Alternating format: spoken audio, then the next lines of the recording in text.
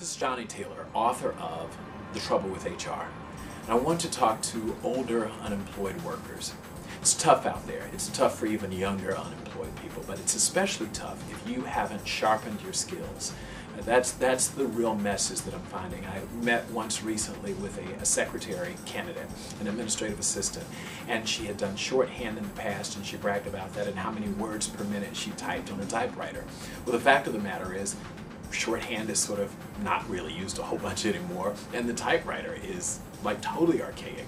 Even the language that she spoke dated her. So I wasn't opposed to hiring someone who was older, but I was opposed to someone who hadn't really gone back and sharpened their skills. You should know all of the latest technologies. You need to know the Microsoft Word product set of tools, and you need to understand the latest technology being offered by Google and by Apple.